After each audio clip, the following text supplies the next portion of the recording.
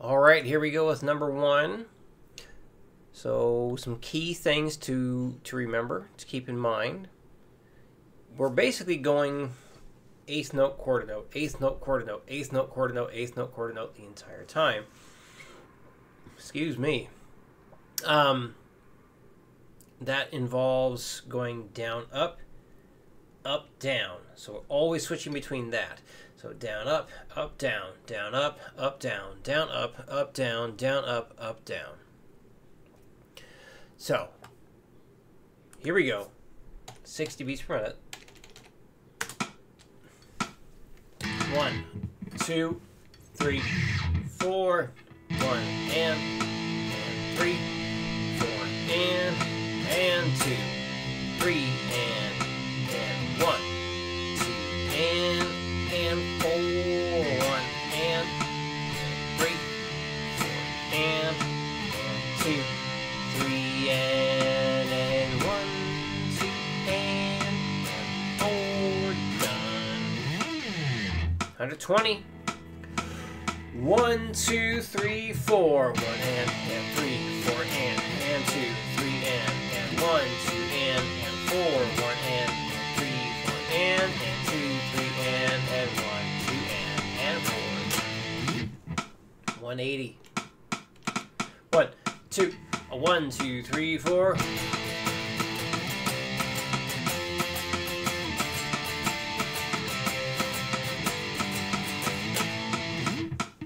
240. 1, 2, 1, 2, 3, 4.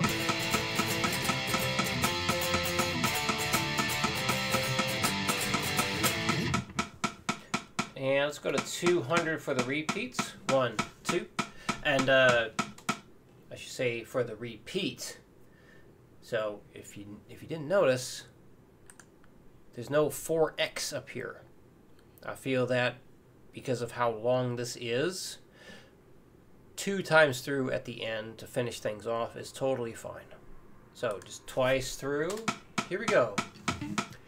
1, 2, 1, 2, 3, 4.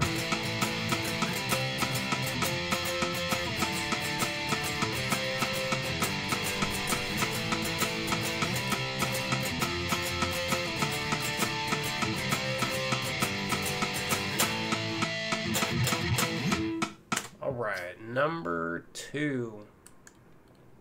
This one will have the 4 times repeat at the end.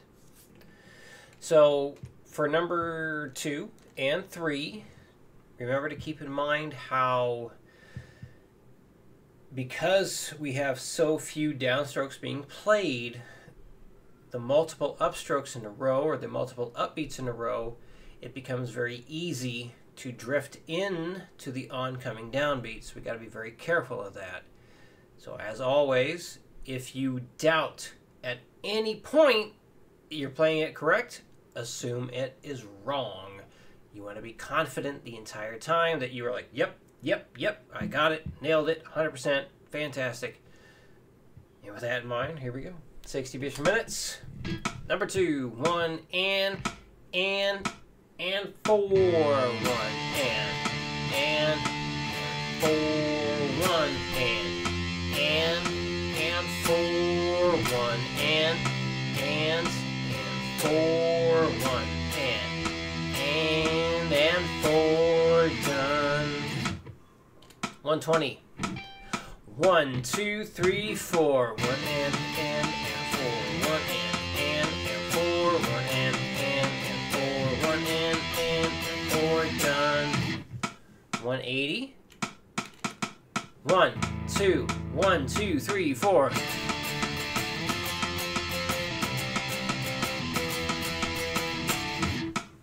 240. 1, 2, 1, 2, 3, 4.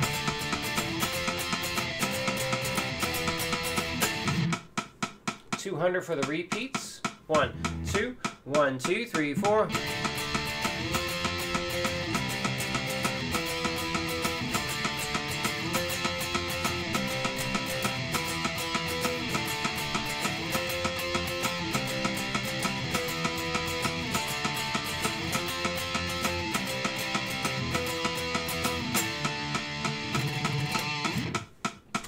right, number 3.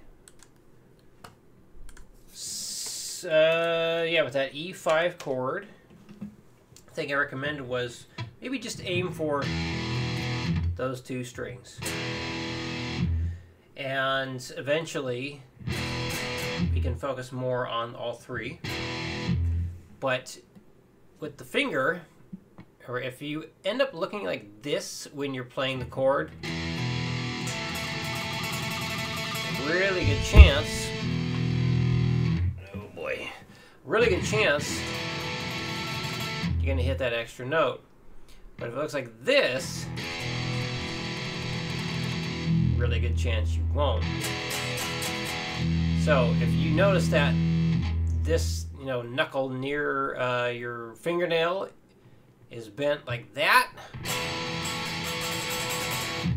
it's not going to work. It has to be bent the other way. So right there, all you hear are those 3 strings that you want to hear. Doing it like this,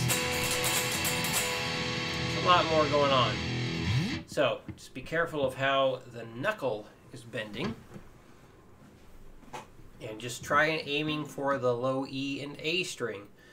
And that alone could help make sure that E5 chord sounds the way we want. Here we go. 60. 1, 2, 3, 4, 1, 2, and 1, 2, and 1, 2, and 1, 2, and done. 120, 1, 2, 3, 4, 1, 2, and 1, 2, and 1, 2, and 1, 2, and done. 180, 1, 2, 1, 2, 3, 4.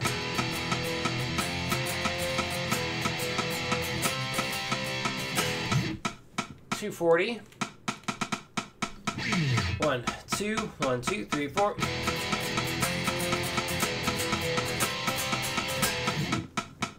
200 for the repeats. 1, 2, 1, 2, 3, 4.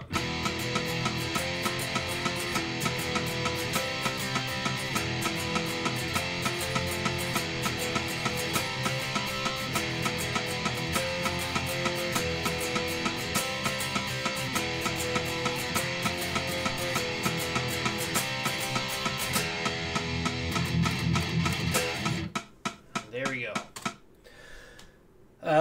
So yeah, the recommendation I had for the scale memorization, beyond the improvisation stuff, so make sure you watch that video, at least start watching it. I know it's almost an hour long, so it's quite a bit, but once you have your C Ionian shape memorized comfortably,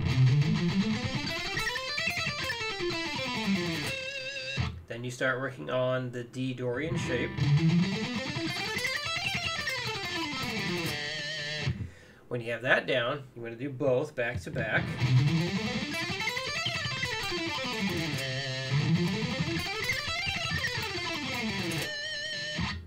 Then you start working on the E Phrygian shape.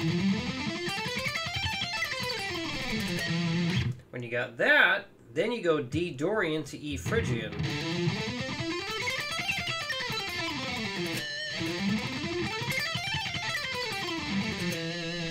When you have that, then you go C Ionian, D Dorian, E Phrygian.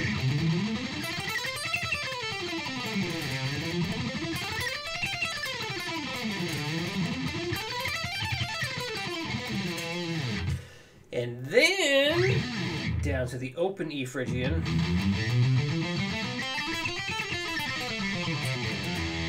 When you have that, then you go high octave E Phrygian to low E Phrygian.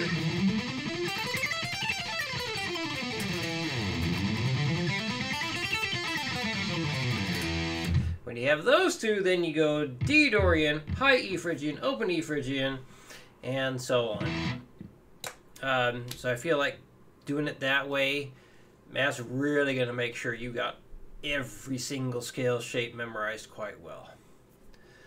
No rush on getting those down. And yeah, I think that about covers everything. So any questions come up, let me know. And I will see you again next week.